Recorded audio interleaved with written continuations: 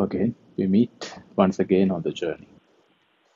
So, in the last few episodes, I was explaining the personal revelations the Lord gave me about the six spirits that the Israelites met on their way, on their journey on Exodus 23. So, we talked about the six spirits of the Amorites, the Canaanites, the Perizzites, the Hivites, the Hittites, and the Jebusites. And we explained as to how those spirits impact our lives in our day to day lives as well, which the Israelites faced themselves as tribes on their way to the promised land, a land full of milk and honey. So, in our lives as well, as I explained, in our journey towards perfection with our Lord Jesus, He has called us to be. Let me reiterate, the Lord shall not supernaturally shift us from one place to the other. So He shall want us to go through these challenges. Those are the stepping stones, or those are the challenges that when we overcome them, that we get a crown of glory, a crown of joy, and the Lord has in store for us. So those challenges are inevitable. So we went through those six tribes or the six spirits that we in our day-to-day lives we face, and how to overcome them, and the examples and likewise. So today I want to add a little bit more to that. So in Deuteronomy chapter 7, the Lord talks about once again to the Israelites the six spirits plus the Lord also tells, or Moses talks about, a seventh spirit. In Deuteronomy chapter 7, the Lord talks about, if you read from 7, verse 1 onwards. Deuteronomy chapter 7, verse 1. When the Lord your God brings you into the land which you go to possess, and has cast out many nations before you, the Hittites, and the Girgashites, and the Amorites, and the Canaanites, and the Perizzites, and the Hivites, and the Jebusites, 7 nations greater and mightier than you. So there the Lord tells us that when the Lord God brings you into the land which you go to possess, and has cast out many nations before you, the Hittites, which we already discussed in our previous episodes, and he mentions very specifically the Girgashites. So, along with the rest of the five spirits, so altogether it makes 7 right now. So, in Exodus 23, we did not find this. In Exodus 23, the Lord specifically wrote about 6 spirits or 6 tribes. And now, in Deuteronomy chapter 7, Lord also talks about another spirit called Girgashite spirit. So, what is this Girgashite spirit? Having defeated all 6 spirits and overcome them in our challenges, in our lives, the Girgashite spirit, the meaning of Girgashite spirit is, the characteristic of it is that that spirit is a very clay, a spirit that which always wants to go back to the old state and the old nature, a spirit that which finds solace and finds comfort in the things of the old. In other words, in Mark 5, we find Jesus crossing over and going to a territory called Gedanis. Mark chapter 5, verses 1 to 3.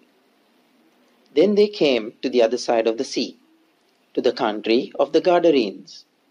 And when he had come out of the boat, immediately there met him out of the tombs a man with an unclean spirit, who had his dwellings among the tombs, and no one could bind him, not even with chains.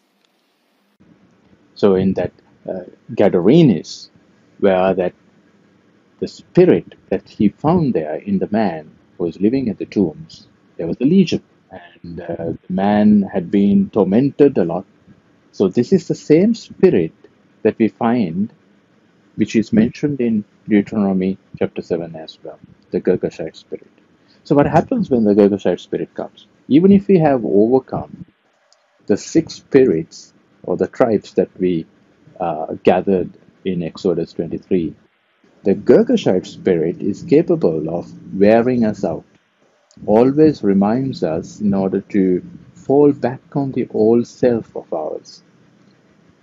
So uh, when we have a sense of satisfaction and a contentment and sense of um having overcome certain challenges in our life through the Spirit of the Lord, we suddenly feel, or suddenly we will get an impetus or any uh, influence from the outside world, where that it will always draw us back to what we used to be.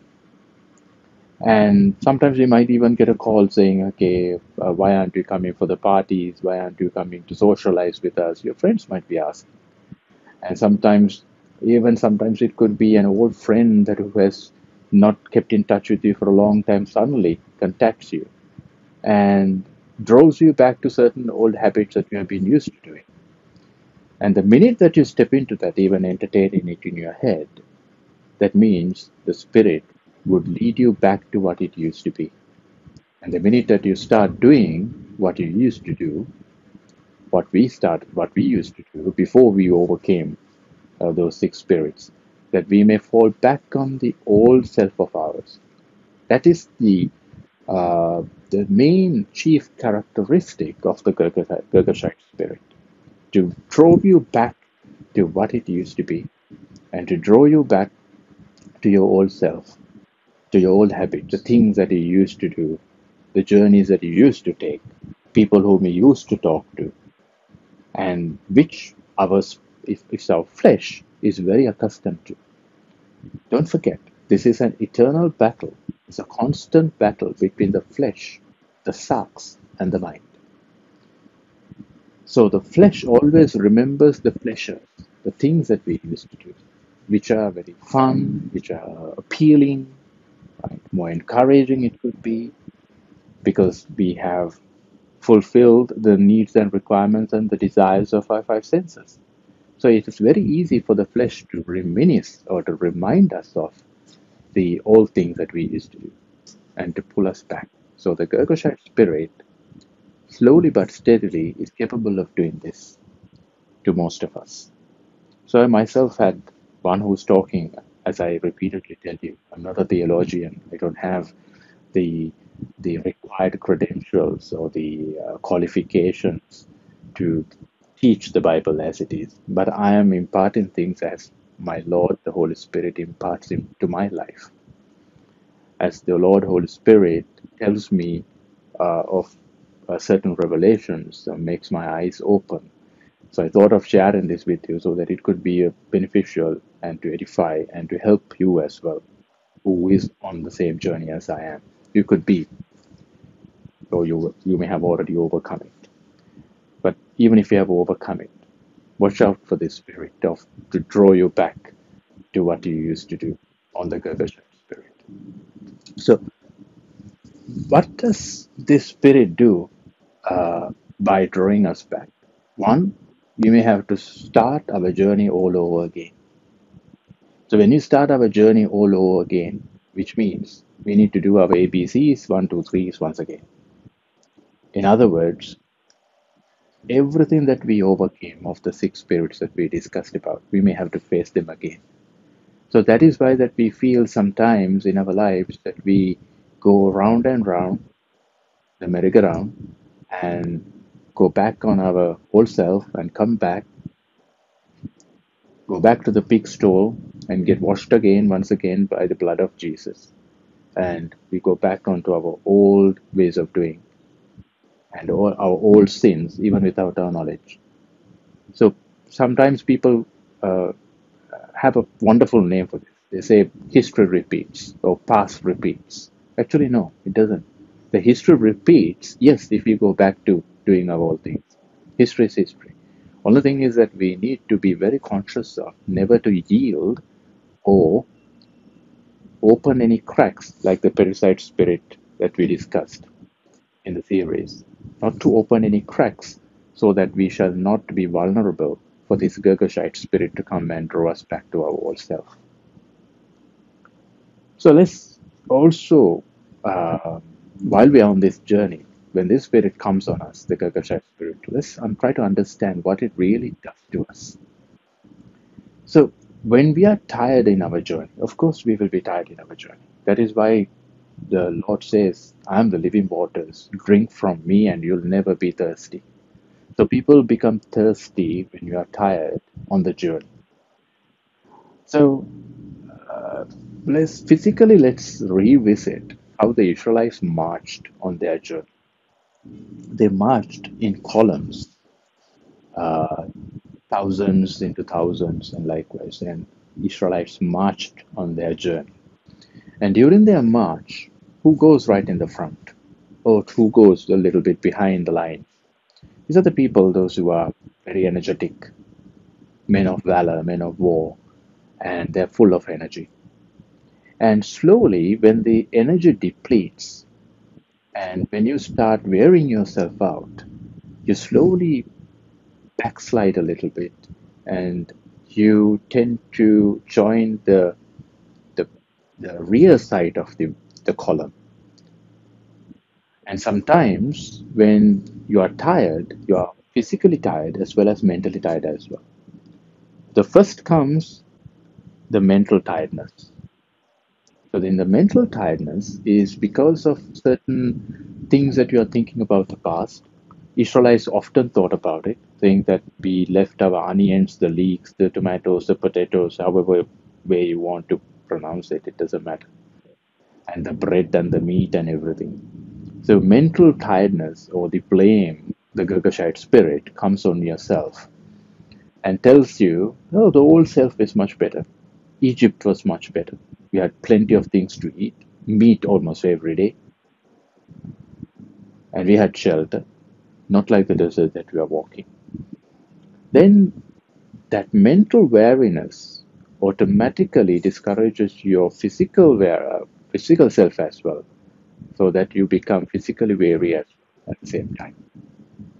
So that when that happens, you automatically backslide from the front, from a frontliner to a backslid a rear liner. So when you go back onto the rear or on the end of the column, it's very easy for you to be totally discouraged because you're no longer in the front. You don't know what's happening. You can't hear the leader's voice, and you are in the back.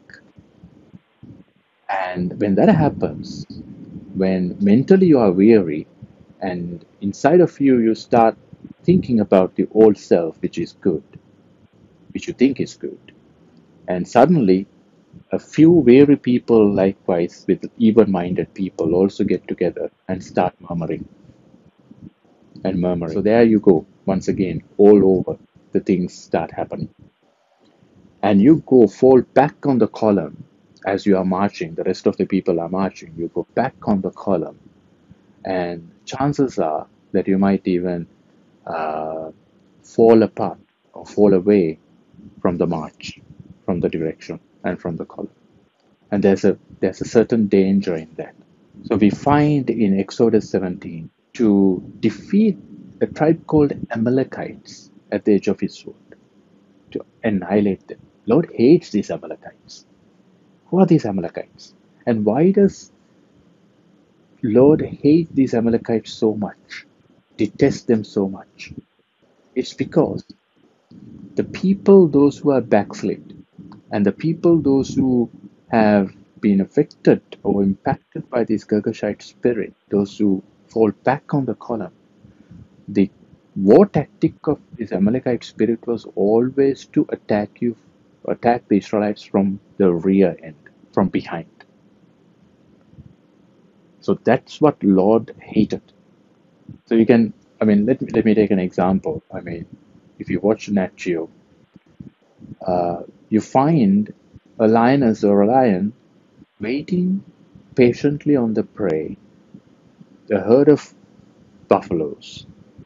The minute one buffalo falls back, falls away, or separates from the herd, and weary and limping, the lioness goes and attacks that buffalo. So it's the same picture that you can imagine how the Israelites were attacked in the column. Those who had been weary, those who had been mentally worn out, physically worn out, blaming themselves, blaming the others, a group of people like that, and falling back in the rear of the column, and they come back, and Amalekites go and attack them. So this is exactly what happens in our church realms as well, my brothers and sisters.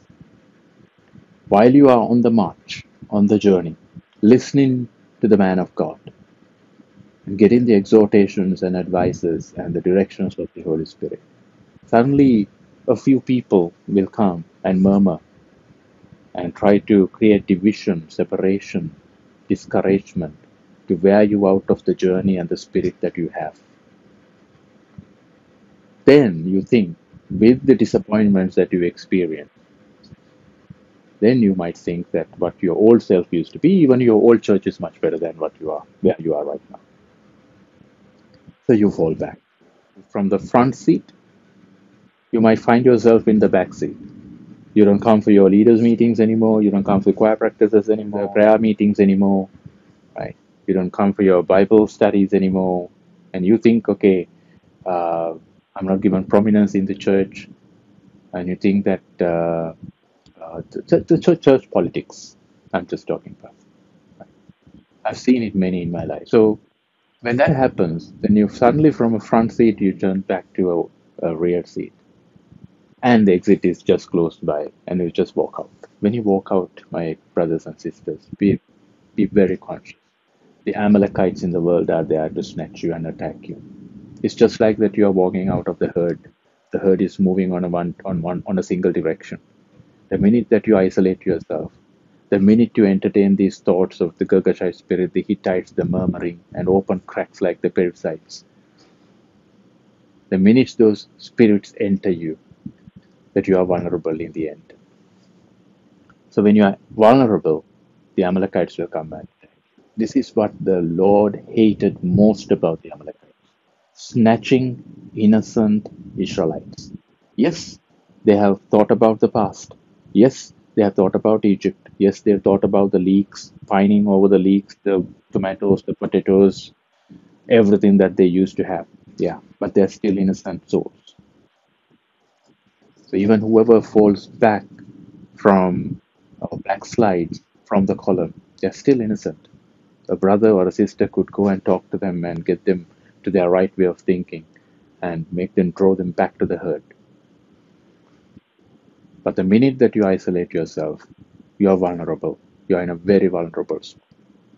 Then the enemy comes to attack and to take you by surprise. And you will also feel, okay, why am I getting these attacks over and over again? So it's, it's a very serious matter to think of. Something that you need to, or you and I, continuously be very conscious of.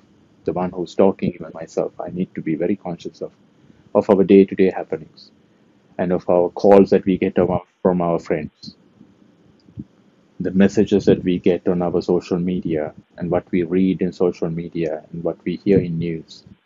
Never to be carried away unless the Holy Spirit, the Lord God Himself, tells us of and reveals us of certain things. This is always important while you're on the column, while you're on the march, on your journey as the Lord is taking you. If you're weary and if you're wearing out, and if you feel that you are psychologically, physically wearing out, tired, overwrought, do not backslide to the back of the column. That is the time, my brothers and sisters, that you need to be surrounded by your other brothers and sisters, those who are in prayer, those who uphold you in prayer, those who will strengthen you, feed you that time, and to take care of you. So the best thing to do is to come into the middle of the church, middle of the herd, middle of the pack or the column, because that you can no longer go in the front because you are weary. So that time, while you're in the middle, surrounded by your brothers and sisters, your brethren in the church, elders in the church, who will admonish you, who will advise you, who will pray for you, will take care of you.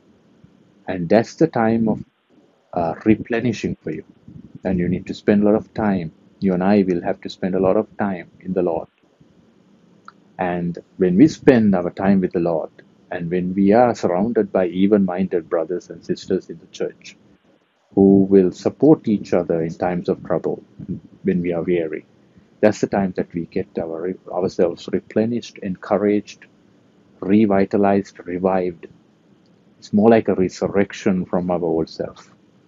And we can defeat the battle in our heads about the Kirkashite spirit and any other spirit and shut down the voices that we hear from social media, from our friends and the people, those who murmur, those who would always want to draw you back to your old self, and to be with a sound mind, as the Lord says. So that's a certain tactic that we can apply, and always be conscious. Whenever that you feel that you are worn out, whenever that you feel that you are tired in this journey, do not murmur. Talk to the Lord and talk to your brothers and sisters in the church, those who have the even mindset. Talk to elders and do not fall away and to be in a situation or a spot of the Amalekites. So we started off with the Girgashite spirit in that case. It's a very enticing, very encouraging spirit to draw you back to your old self, to your old pleasures. So it's a state of mind. Why am I talking about these spirits over and over again? These are the spirits that you find as a state of mind, and we grapple with it and we battle it almost every day. I myself have gone through these challenges of spiritual challenges all my life until the Lord revealed to me these spiritual truths, and this is real. And it's manifest in our physical life, in our day-to-day lives, almost every time, almost every passing minute. So we need to be very conscious of. So this is not a fairy tale. This is not a story from the old book. This is from the living waters, from the living word of our Lord. So these are hidden treasures of our Lord, and I find myself very privileged and humbled to share this experience that I have gone through with you, so that you could also find solace and comfort and warning as well as admonition at certain points in order to overcome and face them boldly and as well as courageously. The Lord says, do not be discouraged. Be of good courage. Be strong whenever that these thoughts come. Because first, the evil one wants to plant a seed in your thought. The same thing he did in the Garden of Eden with Eve. Planted the seed of thought, of logic. The evil one asked, do you think it is bad to eat? Do you think it's the only tree? So likewise, the questions were aroused. In the same manner, these thoughts of these spirits can play games with your thoughts.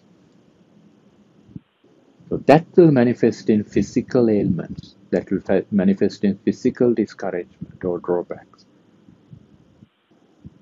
But starts in the mind with a thought, not with the Spirit of the Lord.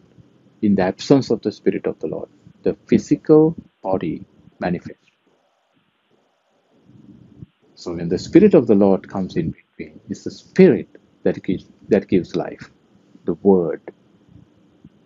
The instructions of the Spirit of the Lord will overcome, like as we are discussing right now, the spirit of the mind or the instructions of the mind, and the Spirit of the Word will manifest in our physical bodies to make us healed of all the infirmities, to make us complete in Lord Jesus, and to heal us of all sicknesses. to take us away from all sorts of discouragements. This is the secret to understanding what the enemy is doing.